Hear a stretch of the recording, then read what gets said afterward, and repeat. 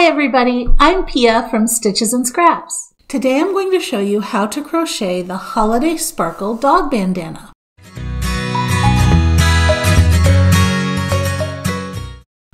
This video goes along with a full written pattern and we'll be referencing the charted version in the video.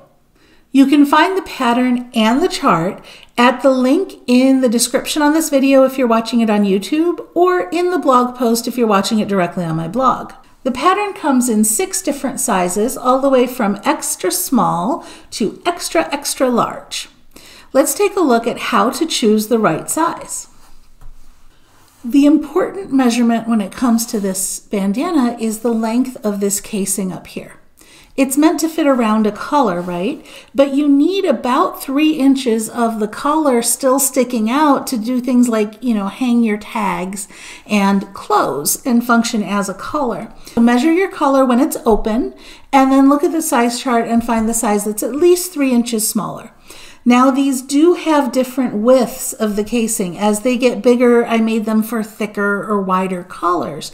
If your collar is extra wide or extra narrow, the width of this is totally adjustable. So don't worry about this at the width at this point. We just want to focus on the length for deciding on which size to make.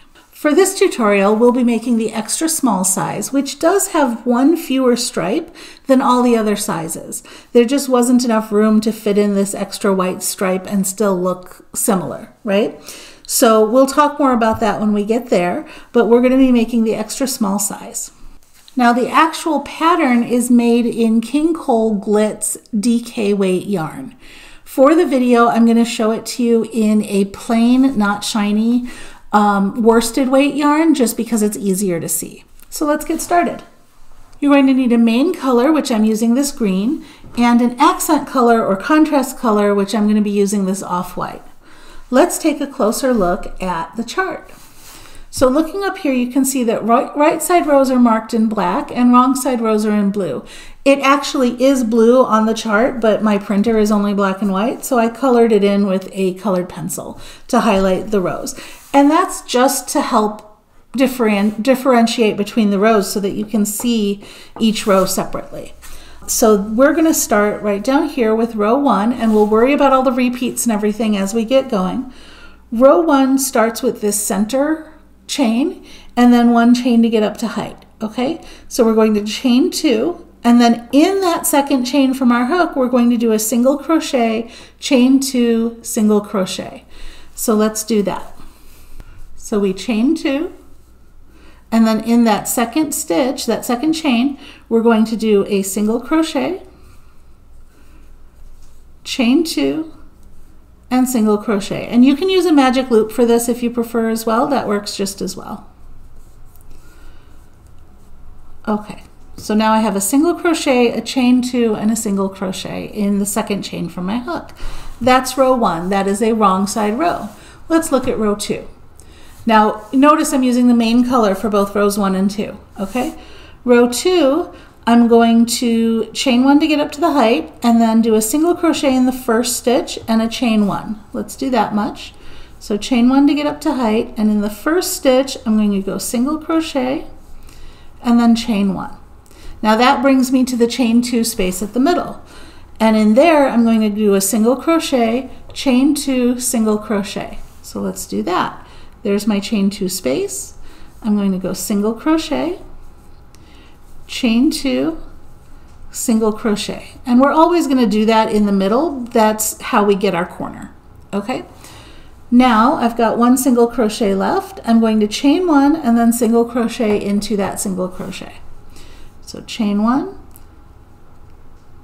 and single, whoop, there we go, single crochet into that stitch.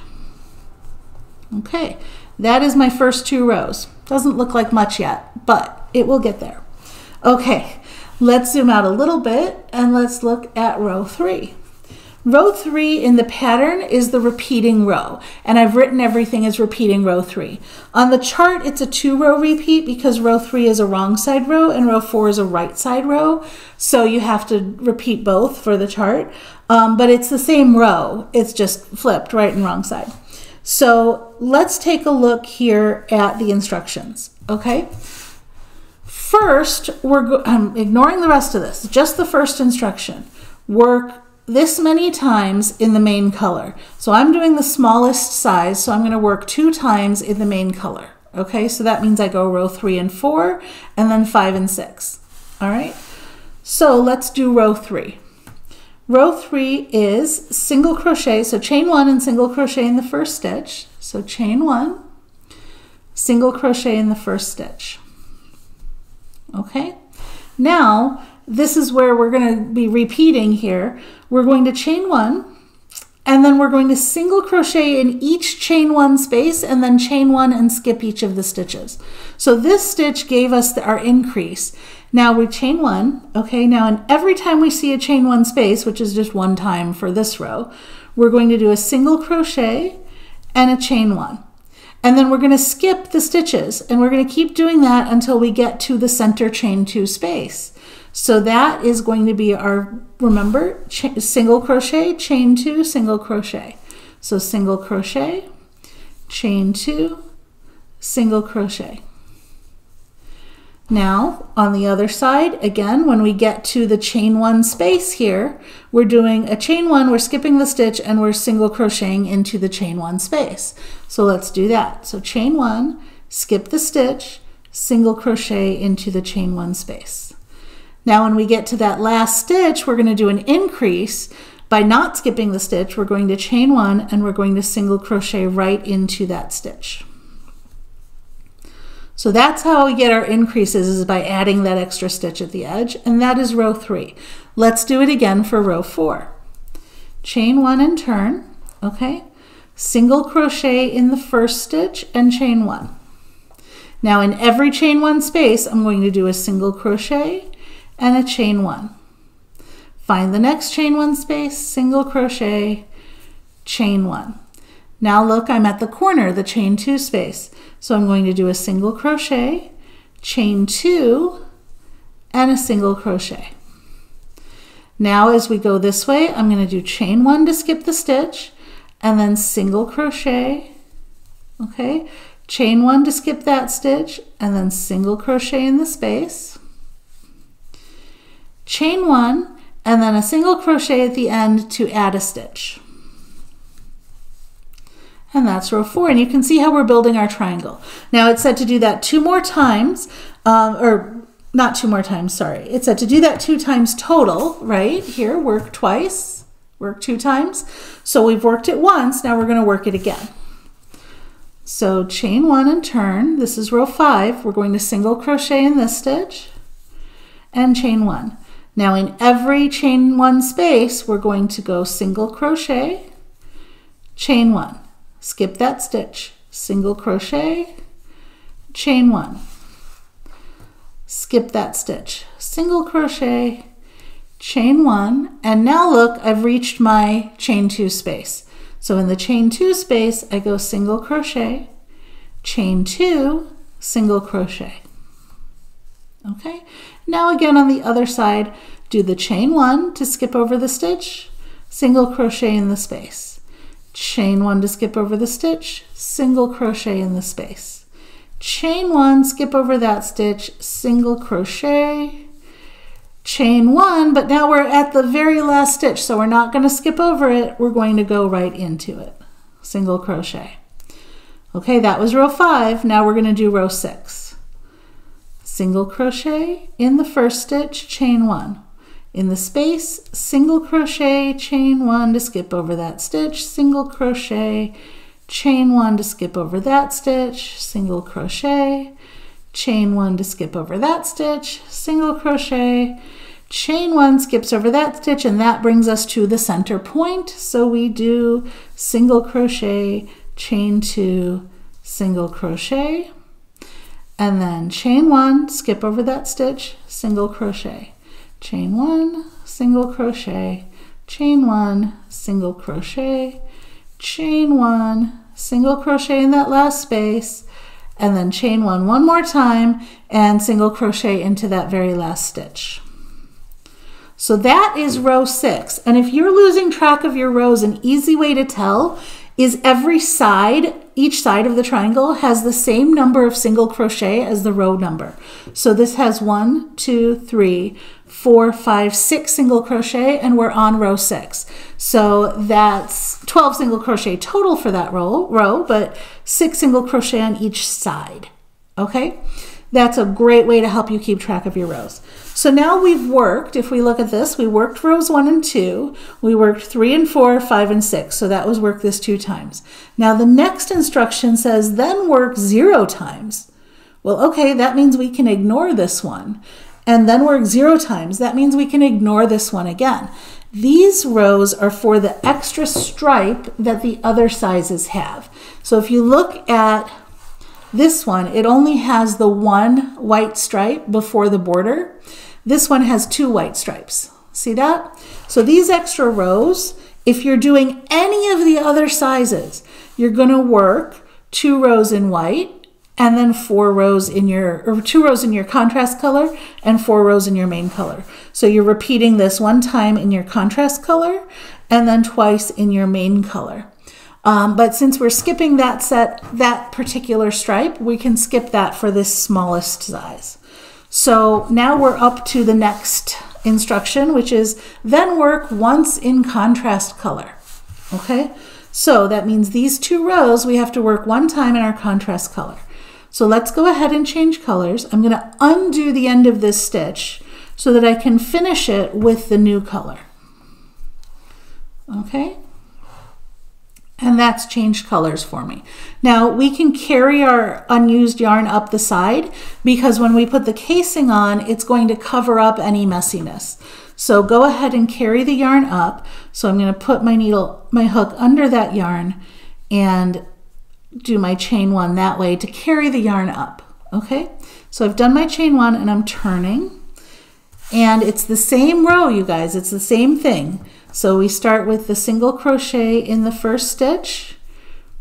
Tighten up my little things there we go.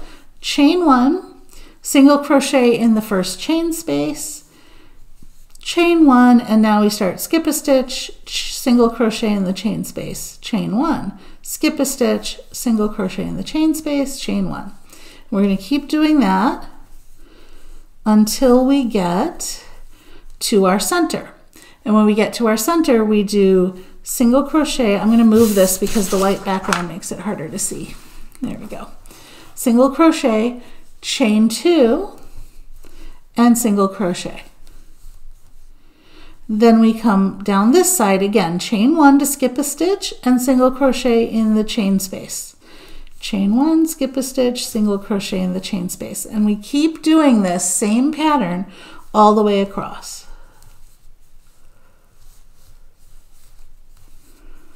And then the way we add stitches is when we get to the end, we're going to do a single crochet in this stitch. So now we have 1, 2, 3, 4, 5, 6, 7, and we're done with row 7. Now this repeat was 2 rows, right? So we have to do 1 more row. So let's do row 8, chain 1 and turn, single crochet, chain 1, and now we single crochet in each of the chain spaces, chain 1 to skip each of the stitches until we get to the center.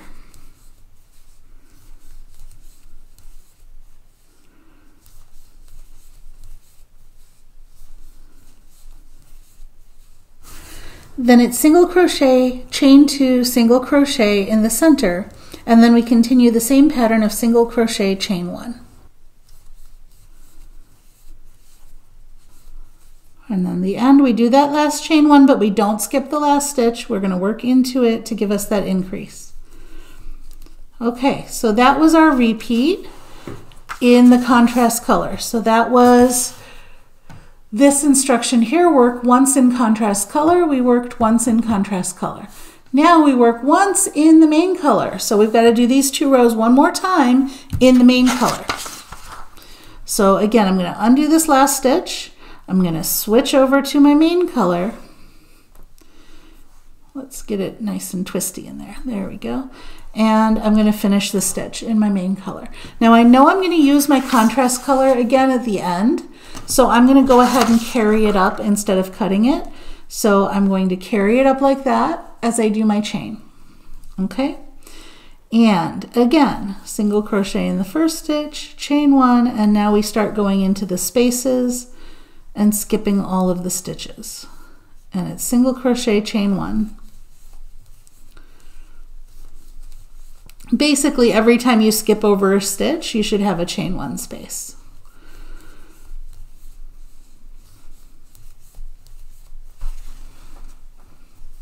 Okay, now I've come to the center, so I do my single crochet, chain 2, single crochet right in the center. Okay, and we start again, chain 1. Don't forget that chain 1. That one's easy to miss because you've just done that weird chain 2 thing that's different from the rest of the row, so it's easy to forget that chain 1 after it. And then at the end, I do another chain 1 even though I'm not skipping, and I add a stitch here, and that's how we get that increase. Okay, so now we're going to do that one more time. Chain 1 and turn, single crochet, chain 1, and now we start in the chain spaces again. Okay, here's the end where I'm going to put a stitch right here. Okay, and actually I'm going to carry this up in that stitch a little bit, and I'm going to be changing colors, so I'm just not going to finish it. So I've worked once in the contrast color, and I worked once in the main color. Okay, so now we're done with this repeat. We've done all these instructions. So we can go on to the final repeat, which is one more row that's actually the same as row 3 and 4. Okay, and then it's this edging row with the puff stitches. So let's do this one more row, but that's going to be in our contrast color. So we're going to go ahead and switch to our contrast color. Okay. And we're not fastening this off yet because we're going to need it again for the edging. So I'm going to continue to carry this up. Okay, carry that up, turn my work, and I'm doing one more row of what we're used to here. So single crochet in the first stitch to add a stitch, chain 1, and now we start going into the chain spaces. And then chain 2, and single crochet in that same chain 2 space to make that corner. Chain 1 and single crochet into that last stitch, and that is this row here. So now we're doing the edging row. So the edging row starts with, notice there's no chain up here, right? The edging row starts with a slip stitch into the first chain 1 space. So we're not going to chain or anything, we're not going to do anything here, we're just going to slip stitch in the first chain 1 space. And then what we're going to do is we're going to work a front post puff stitch around each of the single crochets and a chain to cross over each of the chains. Okay, so let's go through that. So first thing we're going to do, don't chain at all, just turn and do a slip stitch into this first chain 1 space. Now, all the way across for all of the single crochets, we're going to do a front post puff stitch. So the puff stitch, we're going to yarn over, and now the front post part, we insert our hook from front to back, and then out the front again, around the post of that stitch. And you'll know you're doing it the right way if everything's at the front. A back post, your hook would be at the back. So this means it's a front post, okay? We're going to yarn over and pull up a loop around the post of that stitch. Now I have 3 loops on my hook. We're going to do it one more time. So yarn over, insert your hook around the post of that stitch, yarn over and pull up a loop. Okay, now I have 5 loops on my hook. Now I'm going to yarn over and pull through all 5 loops. Chain 1 to skip the chain 1 space, okay? And do the same thing in the next stitch. So yarn over, around the post, pull up a loop, yarn over, around the post, pull up a loop. 5 loops on my hook, yarn over, pull through all 5, chain 1. And we're going to do that on every one of these stitches all the way across to that chain 2 space.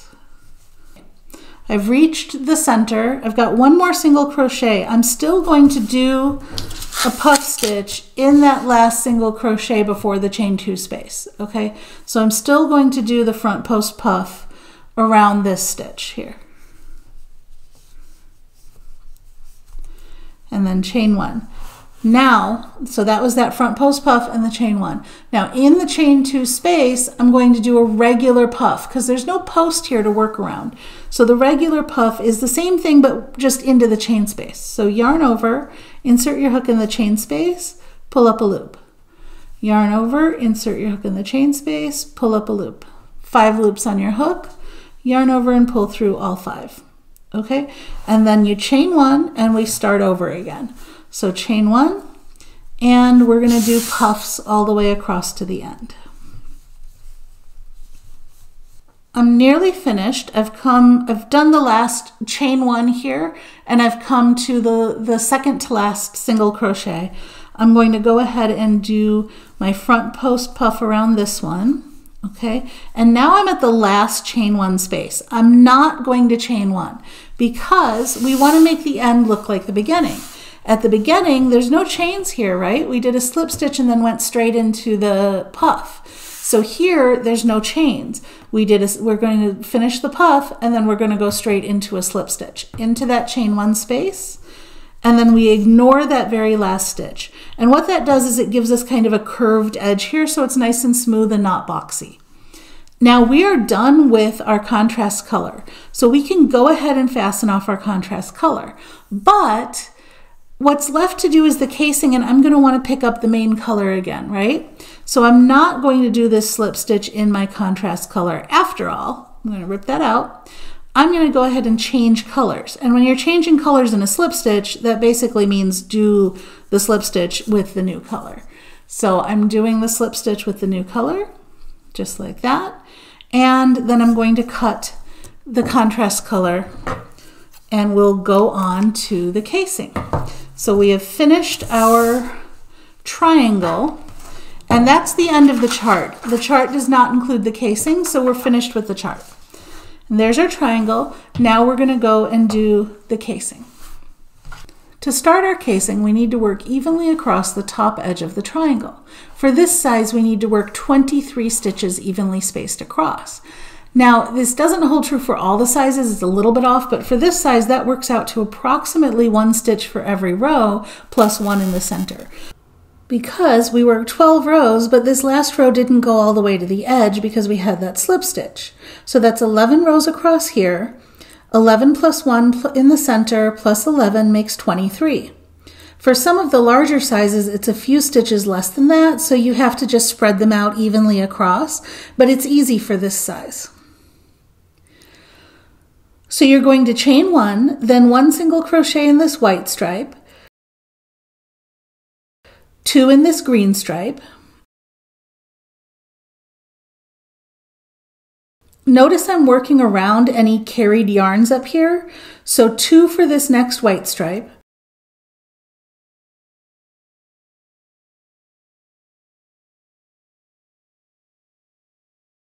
Then we have 6 rows here, so I'll do 6 across this section. 1 in the center.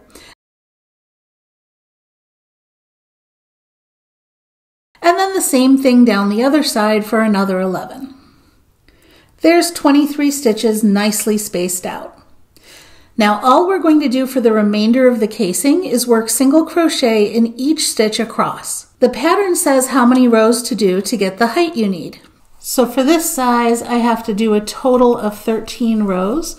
So I'm going to do those rows, and it's just, again, chain 1, turn, single crochet in every stitch all the way across. So I'm going to do all 13 rows total and then come back.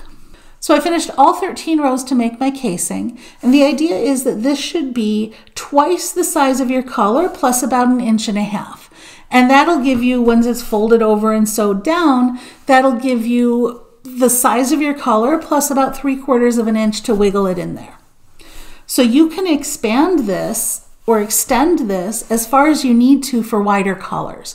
So don't worry about the width of your collar when choosing a size, because you can make this casing as short or as tall as you need it to be to fit your collar. The length of it is what matters here more than the height. So I've fastened off my yarn, and I left a nice long tail for sewing. It's approximately 3 times the length. Actually, I think I did 4. I left a little too much, but you need about 3 times the length of the top to be able to sew it in place. Leave yourself a little extra. That's better than having less. And now we need to fold it over to form our casing. So we want to make sure that the seam, the top edge, ends up on the wrong side of the work. I'm going to zoom way in so you can see these stitches really up close. This is the puff stitches that we did, right? So this is the right side of our work where those puffs are. If I flip this over, you see the ridge that was formed by the tops of the stitches from the stitches that we worked around. So here's our nice puffs, and then here's the stitches that we worked around, and here's their tops. When you see this ridge, that's the back side of the fabric. That's the wrong side of the fabric. We're going to fold this down, and you can weave in the ends if you want first to get them out of the way, or you can do them later. I'm going to turn this around because I like looking at it this way. We're going to fold this over, and if you want to clip it in place, you can, or you can just kind of press it a little bit and hold it as we go along. And I'm going to thread this yarn onto my needle. I've gone ahead and put a pin in this just at the edge, just to hold it in place. For the longer ones, I strongly recommend using some clips or pins all the way along the length to make sure you get that nice even fold without any like twisting or skewing. Now I'm going to line up the tops of these stitches with the bottom of the first row of the casing. See the bottoms of these stitches here where we worked across the edge of the triangle? That's where I'm going to sew into. So I'm just going to line them up and then start whip stitching across.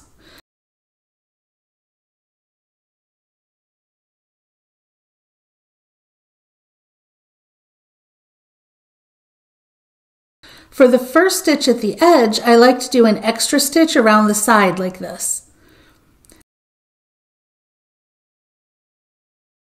Then I'm going to continue whip stitching across.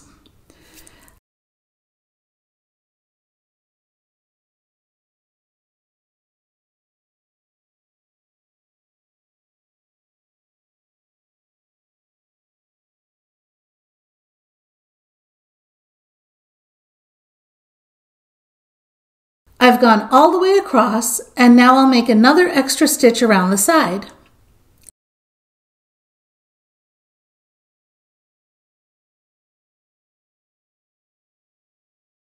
And that's it. All that's left to do is weave in the ends. And that's how you make the Holiday Sparkle Pet Bandana. If you enjoyed this video, please give me a thumbs up, share it with your friends, or leave me a comment. You can also subscribe to my YouTube channel for more great videos. Thanks for watching!